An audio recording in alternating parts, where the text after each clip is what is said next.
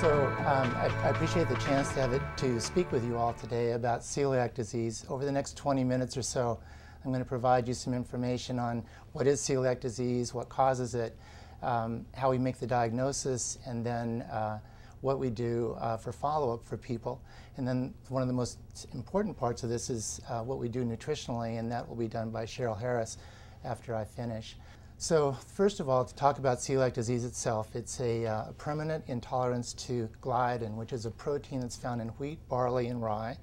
And it causes an injury that's based on the immune system. So the immune system sees the body as being foreign, and the trigger for that is this gliadin protein. And there's a genetic predisposition. So that's the essence of what celiac disease is. It's a global disease, so it affects pretty much people in all parts of the world. So it turns out in our country, as is true for a lot of countries, the prevalence is about 1 in 100, so about 1% of the population. So even in the United States, where we have a lot of technology, the ability to make diagnosis, only about 5% of the people in our country have been diagnosed. And children are at risk as much or even more than adults. And so if we look at populations of children, like children who would come to a GI clinic, as I would run, if a child has abdominal pain and they come to my clinic, about 1 in 50 of those children will have celiac disease, all comers. If a child has Down syndrome, about 5 to 10% of all children with Down syndrome will have celiac disease. And children with type 1 diabetes, also about 5 to 10% of all children with type 1 diabetes will also have celiac disease. So what's important about what we've just covered? Well, first of all, celiac disease is very common. It's even more common, I think, than most people had appreciated. It should be screened for more often than it is. And again, only about 5% of the people in our country, where we have all of this technology, have been diagnosed. So there's a lot of undiagnosed people out there. So what causes celiac disease? It's a combination of genes and grains. And so we have some great maps of the world to show where the genes are found, and if people look at that, they'll see that these genes are found throughout the world, these genes that are associated with celiac disease. And the grains that cause the problem are also found throughout the world, so it's not hard to appreciate why we find celiac disease really in every part of the world. So to get as basic into science as I'm going to get today, this is an inappropriate response of T cells to gluten. So that's the essence of what causes that inflammation to happen in the intestine. It requires a genetic predisposition, so not everybody's going to get this. Most people eat rye and barley and wheat and have no difficulty, but those people with a genetic predisposition, they're going to get celiac disease. You need to have that trigger, and the trigger is thought to be the alpha gliadin protein, which is found in gluten, which is again found in wheat, rye, and barley.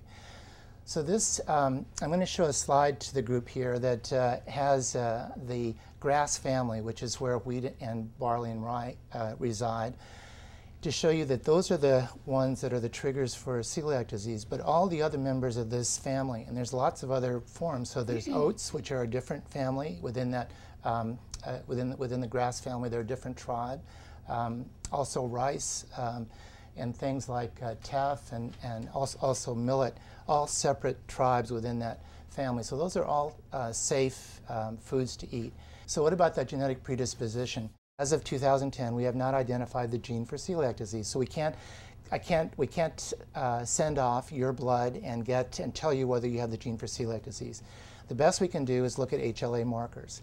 And again, if you're positive for those HLA markers that are found for celiac disease, realize you're in good company, because 30% of the US population have those too. So it really doesn't help us to know that somebody's positive. What's more helpful is to know if somebody's negative. But unfortunately, we have a few patients with celiac disease who are negative for those HLA markers. So as a general rule in our practice, we don't use those HLA markers. If one person in the family has celiac disease, if one child has it, there's about a 5 to 10% chance that the other siblings in that family are going to have celiac disease too. Outside of that immediate family, like the first cousin and then the second cousins, it goes down and down. So it isn't as common. So if people who are more in the extended family, not in the immediate family, are having symptoms, then we absolutely would recommend that they get tested. But that 5 to 10% chance is really in that immediate family.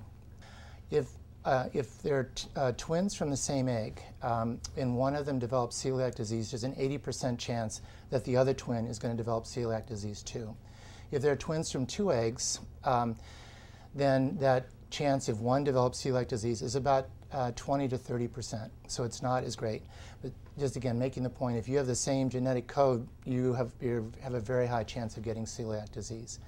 And then people with HLA who are identical, they have about a 10 or to 30% chance of having celiac disease. If one person in the family, another person in the family have the same HLA typing, then they have about a 20 to 30% chance of developing celiac disease if one person has it.